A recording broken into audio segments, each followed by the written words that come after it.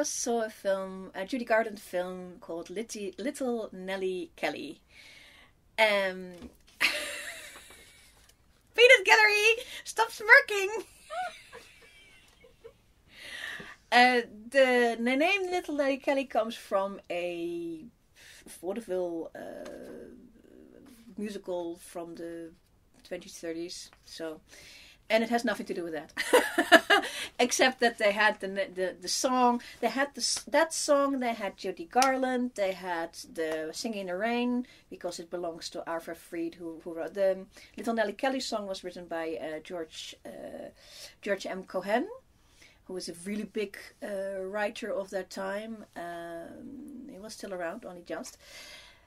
The other song they have is Little Nelly Kelly is by Cohen, and Singing in the Rain is by Arwen Freed, who happened to be a songwriter in the 20s and 30s, but now is a producer of a large chunk of the MGM studio. He has its own group, and Judy Garland is in that group, and Gene Kelly is in that group. But Gene Kelly is not in this movie, but they have a Judy Garland. They have a couple of songs, and they have an idea, I suppose, and they put it all together in this jalopy.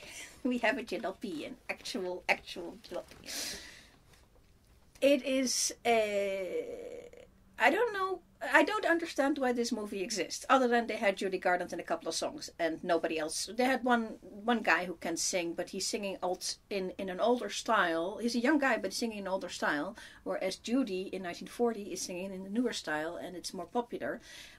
But you can't change the guy's singing because that's how he learned it. He's doing the light operatic style, which is going out, definitely. It was very good, big in the 30s, but it's going out of style. So it's not a musical, even though Judy and this guy sing a couple of they sing the same 3 songs a couple of times, and they want to tell a story about Irish immigrants. So suddenly Judy is Irish. The first section of the movie, the first 20 minutes, is set in Ireland, in the studio in backlot of Hollywood, Ireland. So everything's very pretty. Lots of flowers in Ireland. If you go to Ireland, you know there's no such thing. It doesn't look anything like that. So nice, pretty cottage. They didn't have those because they were so poor they couldn't. They lived in really dilapidated. They were cottages, but they were dilapidated. So this is Ireland as it never was. Father and daughter live in a cottage. Judy plays the daughter. Father is... They never say it, but they show it a lot. He's a wastrel. He's a waste of space. He drinks. He makes her do all the housework chores. I have no idea where they get any money. I don't think they have any money at all. So she sort of plucks out food out of the air and gives it to him. And they are too poor to exist.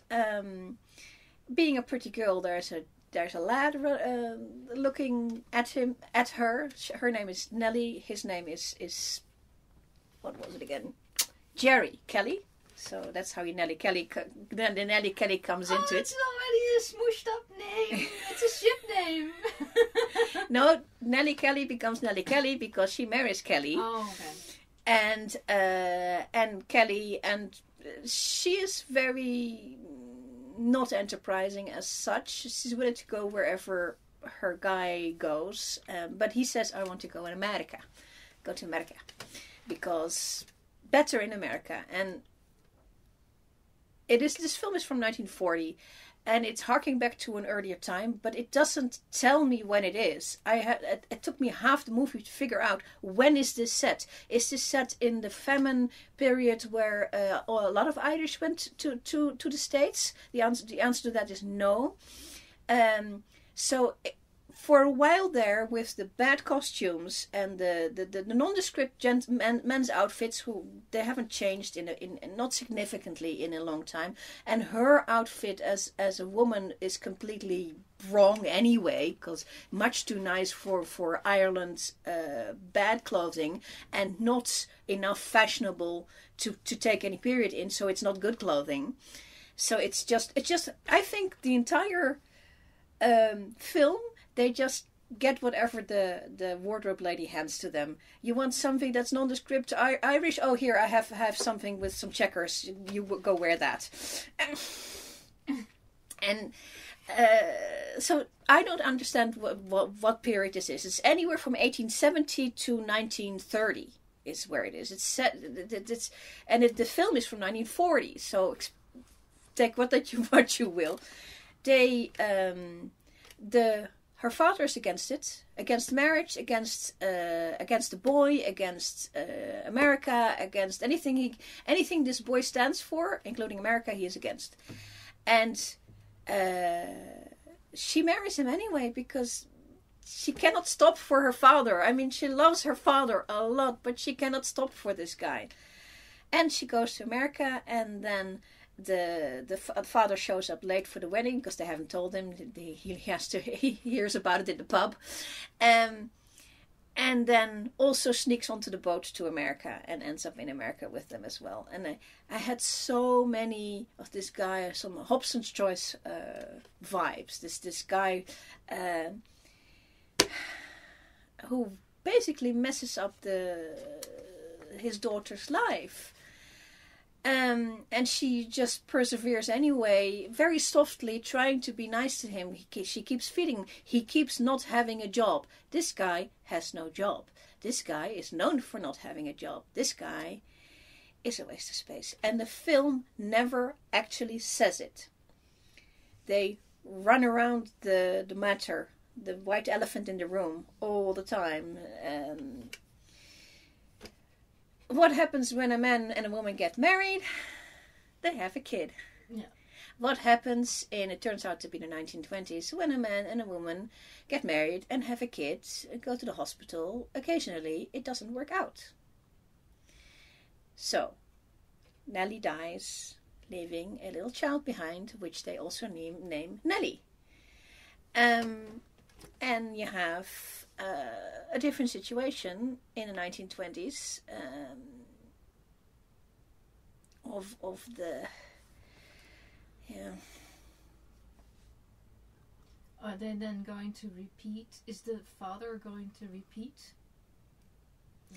Yeah, he actually the moment he realizes that that Kelly actually gets in a midwife and a lady to take care of the child, because he's actually working like a policeman. He's actually climbing the ladder of policemaness. He must work. He must work. So there's nobody else to take care of the kid, and Grandpa is not going to do anything because Grandpa never does anything because he's a waste of space. So he gets in a lady, and Grandpa kicks the lady out. That's the only time in the entire thing he actually steps up for anything. He takes care of the baby.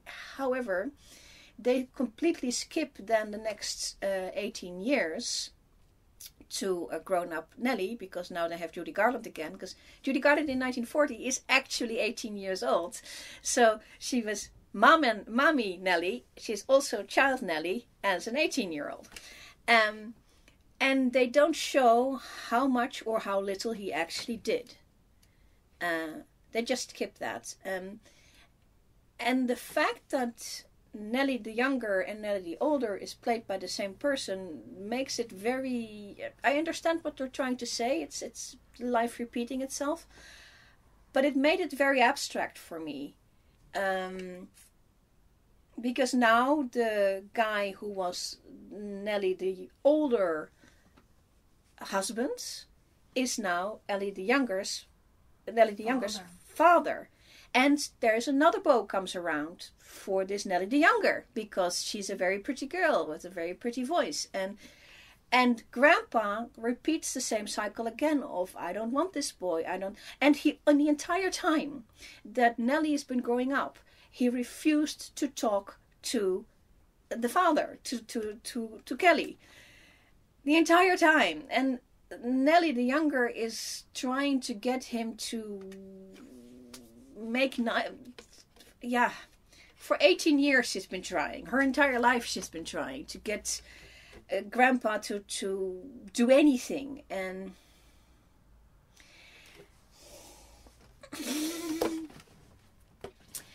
they fudged up the ending because this guy is stubborning himself into dying alone, basically, and they don't want that for a nice ending, so they he changes his mind at the end and gets a job, but it's a job of his choosing, and in the end he accepts that Ned the Younger has a new beau. And I don't think that's realistic. This movie is so unrealistic in it's a bit of candy, but it has too many serious elements to get away with just being candy. I mean, I immediately have the question is, what is the movie trying to say? Is it trying to talk about Irish immigrants in the 1910s? Yes, a little bit. America? That's the only thing they did a little bit right, but I don't think they really understood it. The only thing that is very clearly put down is the moment that Kelly, the father, when they arrive in America, he wants to get a job. He wants to be a policeman. He always said, "I want to be a policeman," because that Irish who went over always became a policeman. But for that, he didn't realize, and he wasn't too fussed about it, but he didn't realize he actually gets citizenship first. So he does all of that. Apparently, if he wants to get on, he has to get citizenship. That's what this film is telling me. Wants to be a policeman. Wants to be a policeman. First he starts off as a guard for something else, so he gets a lot of good stuff on his resume. But to be in a police academy, he has to get citizenship. That's what the movie's Peanut Gallery is telling me. No, I'm shaking my head here because I did research on this and it's not true, but okay. 1940. This is what the movie is telling me. In order for him to get on his ladder of going to be police chief, is citizenship, and he does that. Maybe he does it. Maybe they don't tell it to me in the right way, and he does it because he wants to. But he takes citizenship. He sits down and reads to Nellie the Older the Declaration of Independence.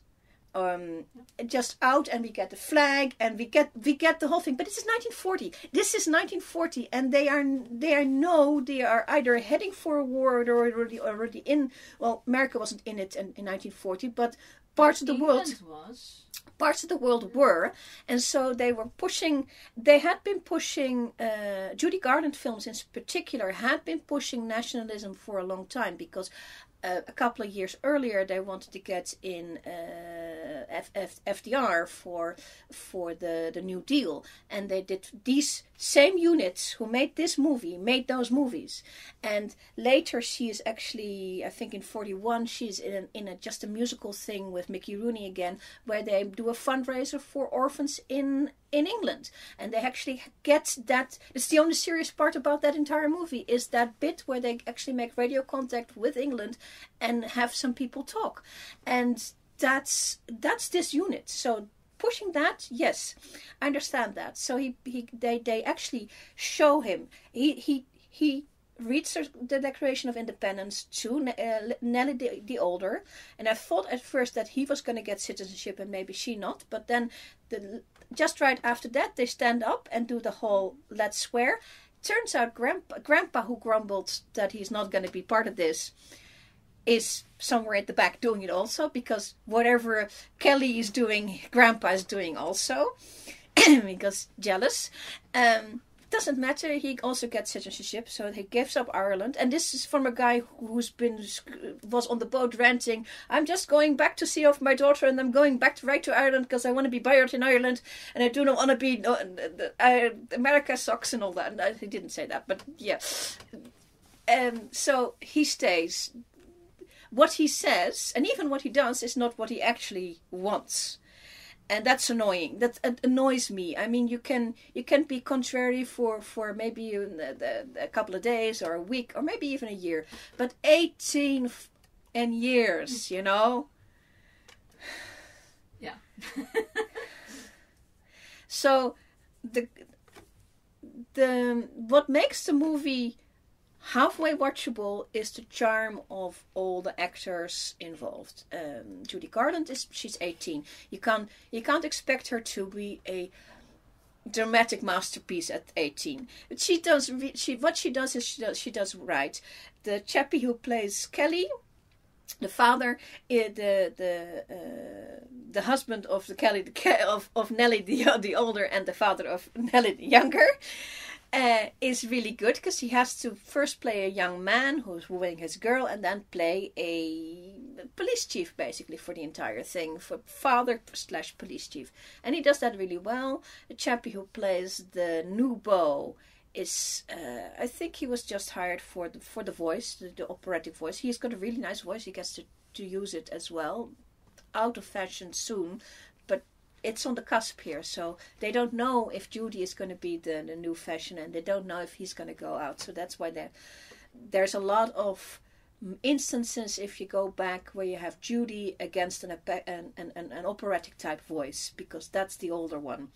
And they don't know if it's going out, because lots of people still enjoy that. There is a parade, because parades are cheap, and I think parades not so much in the States right now anymore, because they are just cheap. You just need lots of people walking, and then you have a parade. But she walks in the police section of the parade in New York. Oh, it's all set in New York, of course. As a jalopy, as long as you know that this is a jalopy, it's fine. It's an hour and 40 minutes of fluff. The costumes, when they're not in the 1940, are meh. But the 1940 stuff, she wears some really nice, pretty dresses. She wears a couple of evening dresses and some day stuff, and that's nice. But basically, you watch this for the charm of Judy Garland, and Judy Garland is really nice, but she's 18, so don't expect the world here, because it's not the director. It's just any old director it's in black and white in 1940, so it's the side unit. It's just a side movie, a filler movie from the Arthur Freed unit. Would you say this movie is about the Nellies, or this movie is actually about the guys in her life, the men? It's not clearly enough about anything. Yeah. That's the problem with this movie. So yeah, it is about Nellie. It's about the guys a little bit. It's about the flag. It's about being Irish. It's about the grandpa. It's about working. There's for a mood board. It's interesting because Nellie the younger tries to get grandpa into a job, and gets him under false pretenses on a job site. And he does not want the job, so he starts saying things like, "Hey, are you trying to make me break a strike line or something like that?" Implying union breaking of a union stuff. So they take these things like the parade and the union stuff and Ireland and police chief and taking the citizenship exam, which may turn out to be not even necessary. All this just like elements they put in. It's sort of a mood board more of 1940s Irish in New York / what they at the old country is sort of. I don't know. I just don't know about this one. It sounds to me it's more about the immigration experience, and I think it's appropriate to have the citizenship completely spelled out and shown, because it's not shown enough. What my research was about was the 1970s and earlier than that. And it showed that it wasn't that you needed to be an American citizen in order to be in the police force or in the military, but if you went into the police force or in the military, that would facilitate an easier way to get your citizenship, which may be what they were trying to say. It's not how they presented it. Conclusion is that meh. Judy Garland is nice. Would you recommend somebody to watch this? No. And if you're a big Judy Garland fan, yeah, but then you watch anything. If you really want to hear about the plight of the immigration wave, there's no much plight, because the original Irish section, which is like the first 20 minutes, it's a stylized, beautified Ireland, so it's not nearly as bad as all that. It's just that he wants to go, and she wants to go where he wants to go, and Grandpa wants to drink in the bar, preferably on somebody else's dime. So his dime left for America, and he needed to follow the dime. Yeah, basically. Wow. So yeah. Does it say anything about mooching relatives? It doesn't make any value judgment about how Grandpa does things, and it should have. Because Grandpa has been mooching off the family for 18 plus years.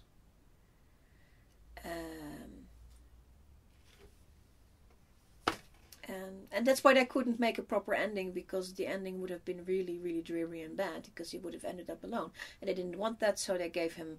They changed his personality just for the ending, basically. That's bad writing. This is plain bad writing. And I don't think that some of these actors and the production deserves bad writing as bad as this. So, and that is my opinion, and sticking to it. So.